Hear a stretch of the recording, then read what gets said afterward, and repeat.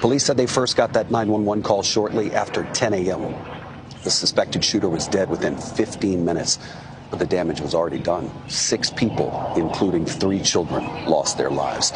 We don't yet know a motive, but we do know about the weapons involved. Nashville's police chief said the suspect was carrying an assault-style rifle, an assault-style pistol, and a handgun. Law enforcement believes 2 of the weapons were obtained legally. Now about those victims. Here are their names. 60-year-old head of school Catherine Coombs, custodian Mike Hill, substitute teacher Cynthia Peak, both 61 years old, and 3 9-year-olds, Evelyn Dickhouse, William Kinney, and Hallie Scruggs, the daughter of Covenant senior pastor. On Covenant's website, there's a welcome message from Coombs, who expressed Covenant's mission, helping children become who God intends them to be.